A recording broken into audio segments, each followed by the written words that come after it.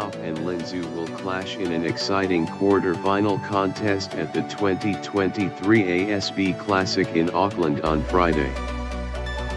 Gauff, the top seed in the tournament, has already posted 2 dominant wins over Tatjana and Sofia Kenin, dropping only 13 games over the course of the 2 matches. The American has already bettered her performance from the tournament's last edition in 2020, where she bowed out in the second round, and will be looking to build on her solid start.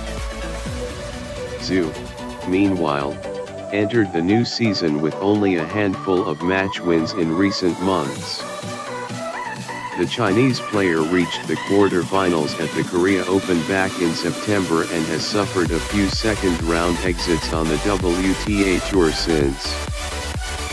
Coming into the tournament, Zhu's world ranking had dropped all the way down to no. 84. She, however, has been solid in all departments this week, having eked out 2 marathon wins over 2 very different opponents in the form of Venus Williams and Madison Bringle.